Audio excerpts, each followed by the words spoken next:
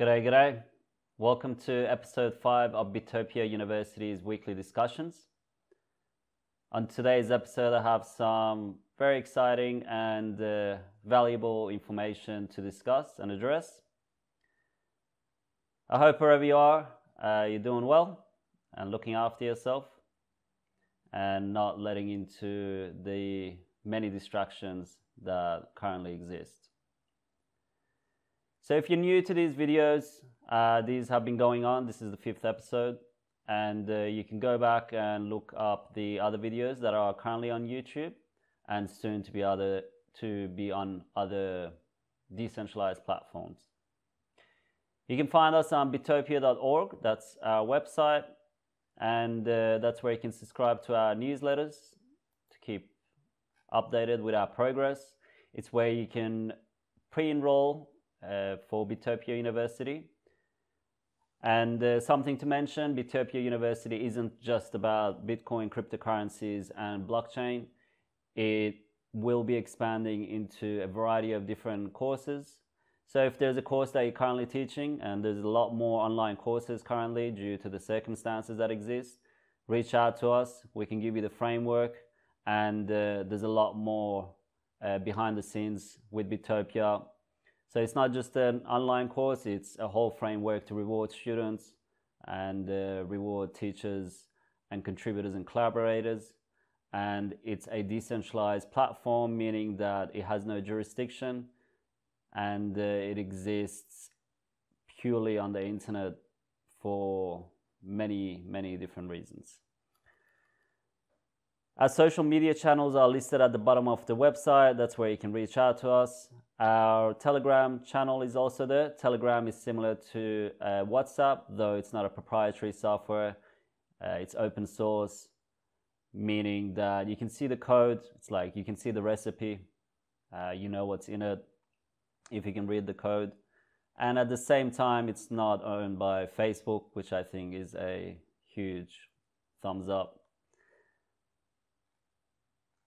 Overall, that's our website. Those are our channels. If you don't want to download Telegram and you want to participate in discussions, you can go to campus.bittopia.org.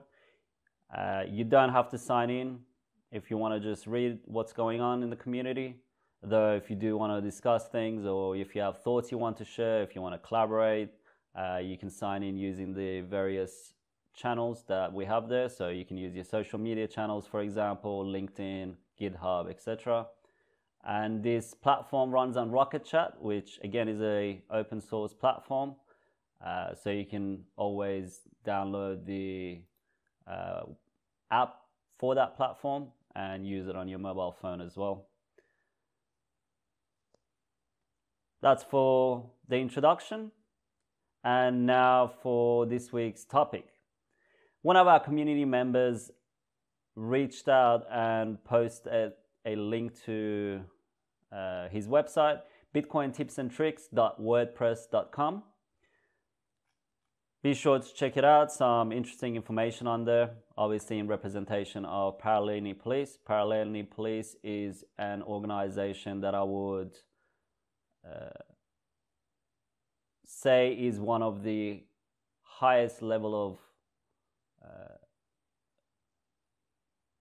as far as information, principles, and implementation of open source principles and community and respecting privacy, security, these kind of things. I have never been to a location or an event organized that can match the caliber of what Parallel Knee Police and their events and their overall presence have been able to achieve.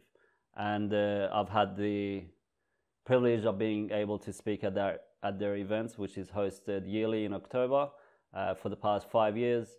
And hopefully if things get a bit better, I can go again for the 6th year. So on this website, I saw an article which I found quite interesting. Cryptocurrency wallet versus exchange.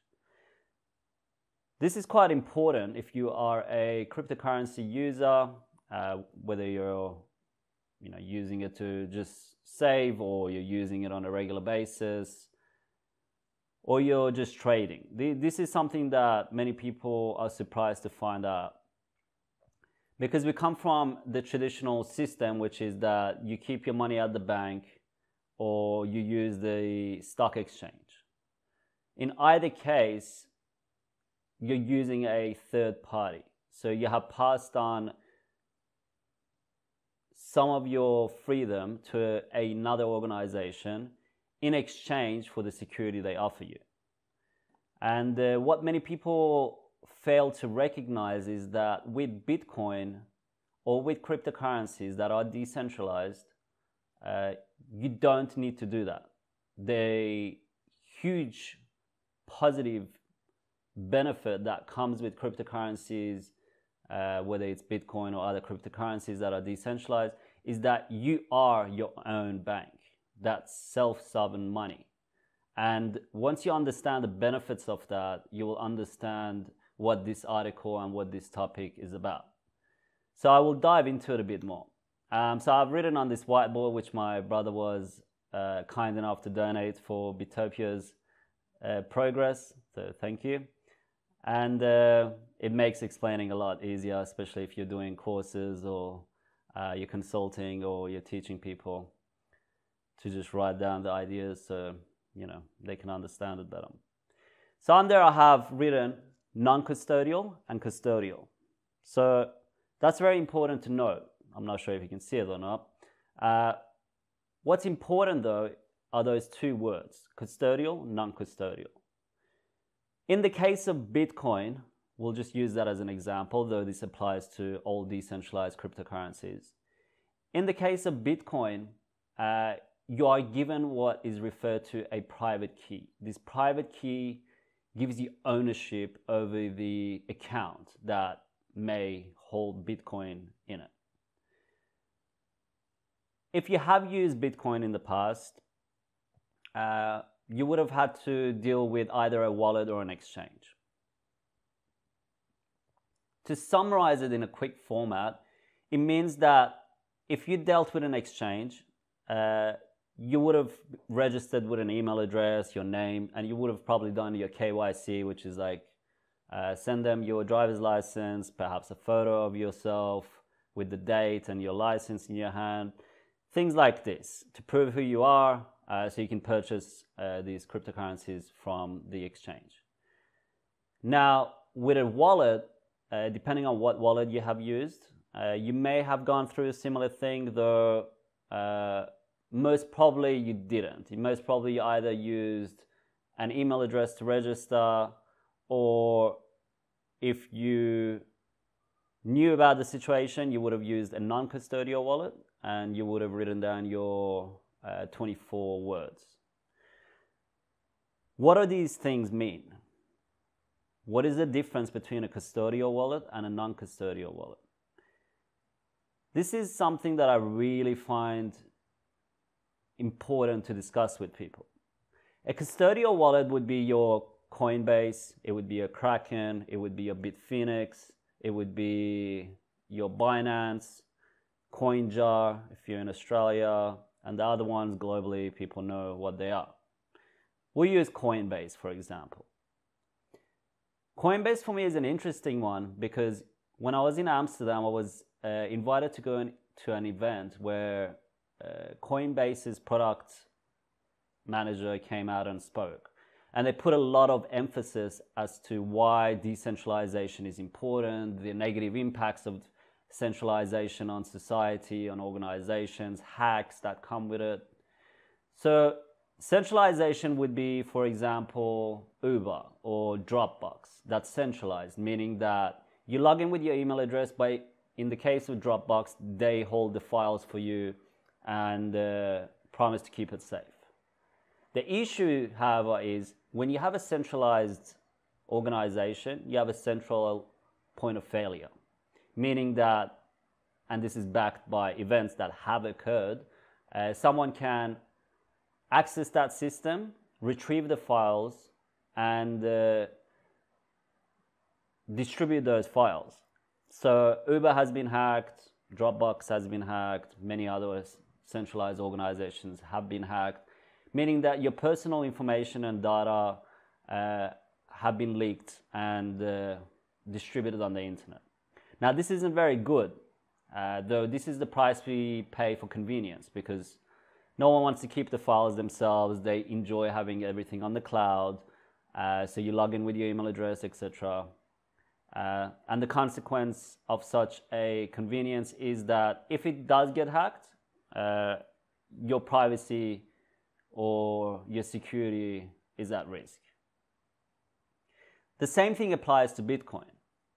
You can leave your coins on Coinbase, and you can risk, I mean, people can say, oh, I trust exchange X, which is, something that I found interesting, because a lot of people do say that a lot, but I trust exchange XY.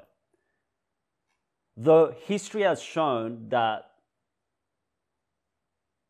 the most damaging events that have occurred involving Bitcoin have been due to centralized exchanges being hacked.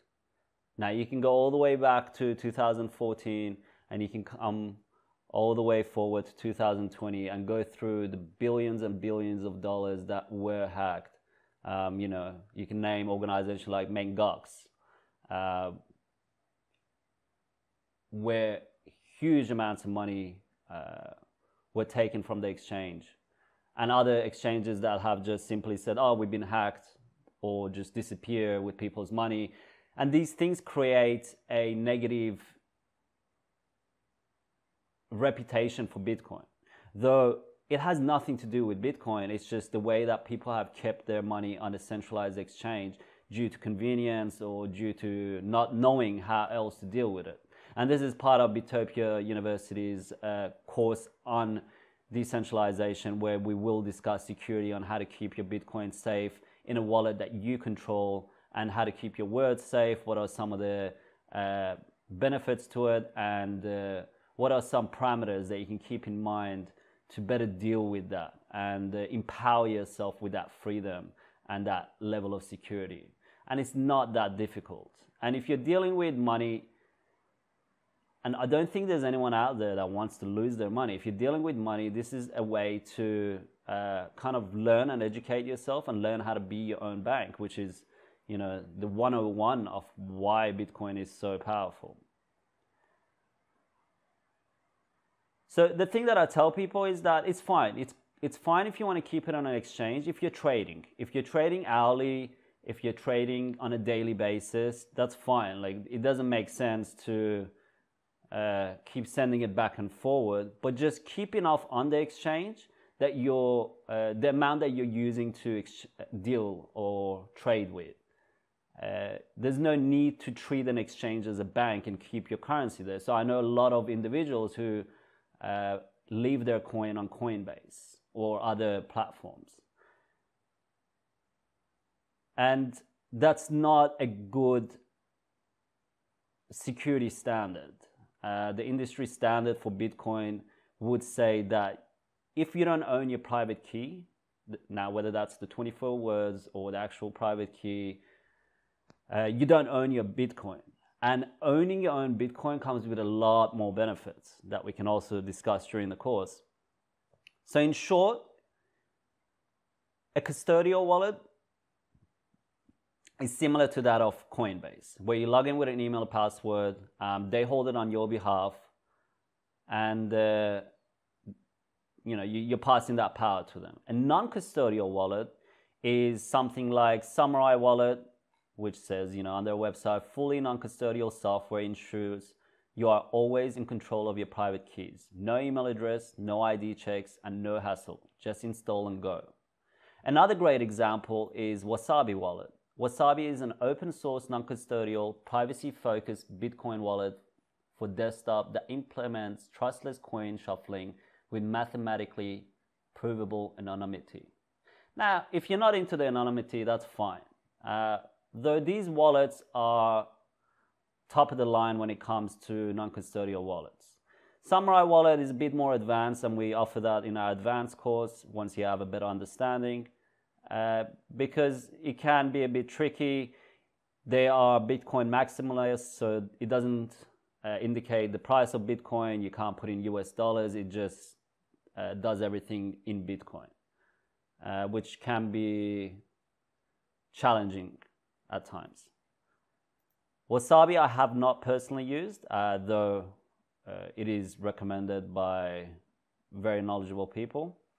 And those are the two that I've kind of represented here. And you can find a lot of non-custodial wallets. So if you want to know more about this, reach out to us and we'll be sure to guide you through it. And this is an important thing to realize. So if you're not trading on a daily basis, my recommendation to you is do not keep your Bitcoin or cryptocurrencies on an exchange. History has shown that they can disappear, they can be hacked. Any system can be hacked, even more so centralized system. And that's where we can leave that topic. Interesting article, check it out, and you can read a bit more about why they're important. Though the best wallets are hardware wallets, which would be your Trezor and all of that. Though I will discuss those kind of wallets in another episode, and I'll leave it there for you for today. So if you don't own your private key, you don't own your Bitcoin. If an exchange gets hacked, it's not Bitcoin's fault, it's that you didn't understand the parameters correctly and that you didn't take advantage of the empowerment that was given to you by decentralized cryptocurrencies in which you can be your own bank. Moving on from custodial versus non-custodial wallets, I want to introduce you to Vaultoro. Vaultoro started by Joshua. I met him some time ago in Prague and also in Berlin. Great guy, a big fan of precious metals. That's why he started this website and this organization. Vaultoro is a place where you can exchange Bitcoin for gold. And this is a huge benefit for people that at times when Bitcoin can be volatile, they want to move away from Bitcoin and digital cryptocurrencies and go into something a bit more stable. So this is a great way to do that without using what is referred to as a stable coin, which is backed or pegged to the US dollar.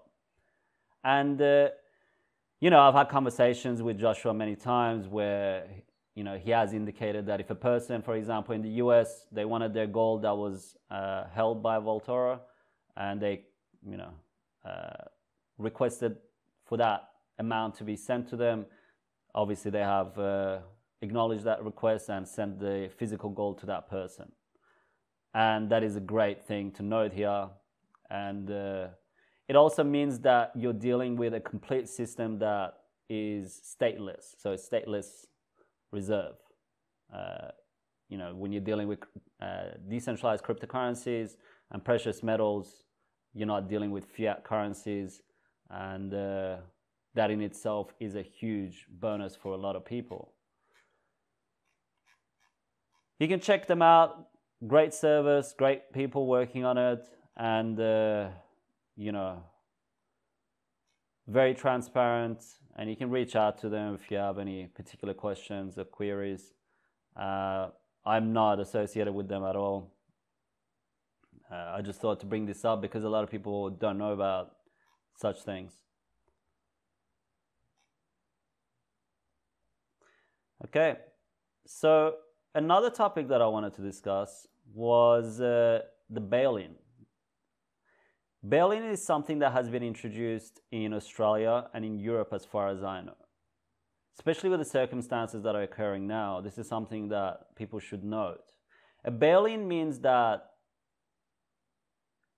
if there was another event like 2008, which if you're looking at what's going on at the moment, I'm sure you'll come to realize this is a lot bigger than 2008.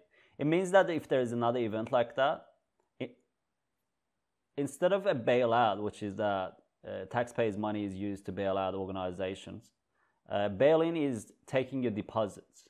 So the money that's in the bank in the form of a deposit can be taken out and used to rescue organizations that are too big to fail, which is what they refer to.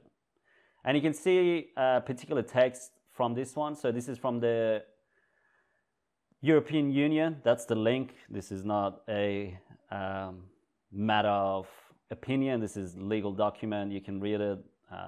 I'll include the link at the bottom of this video. During a transitional period, depositors should have access to an appropriate amount of their covered deposits to cover the cost of living. That's very nice of them. So once your money's been taken out, they'll leave enough just so you can cover the cost of living. It's your money. So this would be like a custodial situation where they have hold or control of your money, and once the situation has occurred, they will dictate, they being the banks or organizations that have control of your funds, dictate how and when you can use it. A non-custodial wallet in terms of digital cryptocurrencies is empowering because you are your own bank, and whether it's on a USB stick, whether it's like on a file somewhere, whether hopefully offline, and which would be a cold wallet, we call it, or a hardware wallet, you simply just deal with the situation very differently. You have full control over your funds, and they can go with you wherever you please. I'll leave it there for today. I'm trying to keep it a bit more compact so that more viewers can get value out of the videos. And if you have any questions, you want things to be discussed for future episodes, do reach out via campus.bittopia.org, via Telegram group Bittopia_U, or send us an email, info@bittopia.org, and we'd love to hear your feedback, whether you have comments or you want to collaborate or contribute. That's the way to do it. And to leave it off, I recently did an interview with Paralini Police. You can go check it out. I'll put the link in the description panel. So due to the circumstances that are occurring, obviously the physical location within the city of Prague has had to close. So they're doing the online interviews to still address topics, inform people, and reach out to people. So I had a conversation with them on May 15th, and it was really great. Check it out. And also, if you're looking to support some organizations, as I said, I have never been to a crypto event that can match the caliber of what Paralini Police is doing. And also, everything they do as an organization is open source, which means that you can replicate their model and do the same thing in your own city, wherever you are. And that is huge. So comparing that to the traditional proprietary model, franchise model, where you pay a certain amount, it can be like $20,000 just for the licensing, and then on top all the expenses that come with the location, etc. In an open source environment, you don't have that. They have given you all that they have worked to put together on the platter for you to go and take and do as you wish with it. So they have another location in Bratislava, and there were a few other locations popping up, though again due to circumstances many have paused. And there you go. Check it out, reach out, and show your support to Paralini Police if you can.